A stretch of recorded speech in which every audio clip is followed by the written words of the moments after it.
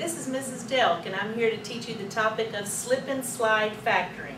You use slip and slide factoring when the leading coefficient is not 1. In this case, our leading coefficient is 6.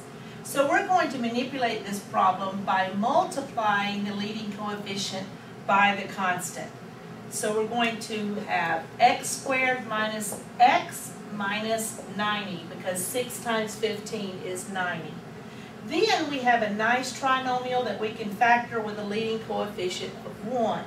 We look at the factors of 90 that have a difference of 1. So our factors of 90 that have a difference of 1 are 9 and 10.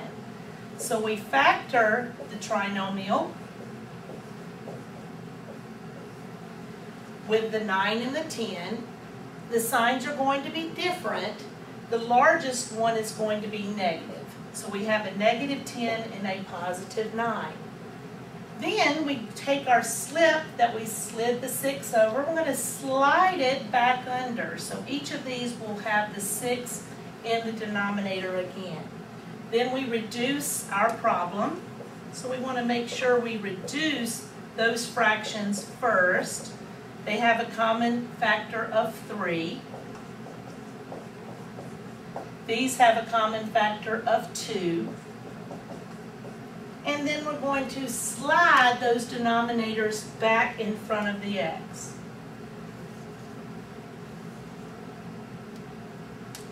So we end up with 2x plus 3 times 3x minus 5.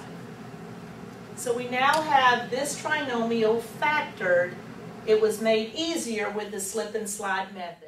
This time I'm going to choose 12x squared plus 25x plus 7.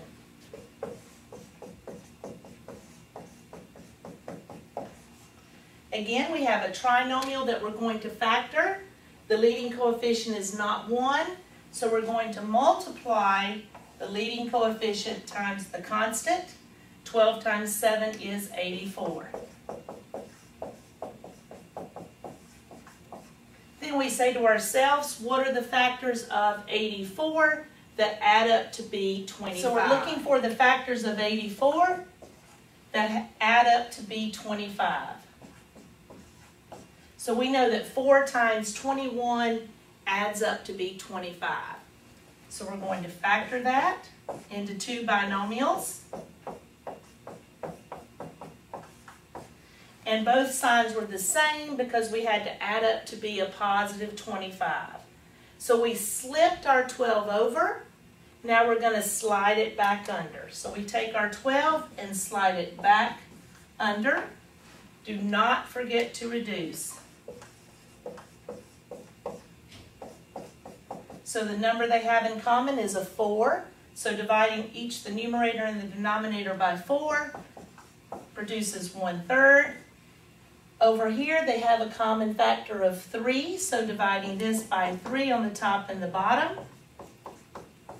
And then we slide our denominators back in front of the x.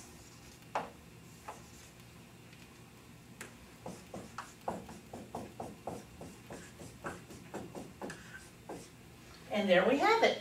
A trinomial that is factored into two binomials. The slip and slide factoring method. Thank you. Again, this is Mrs. Delk.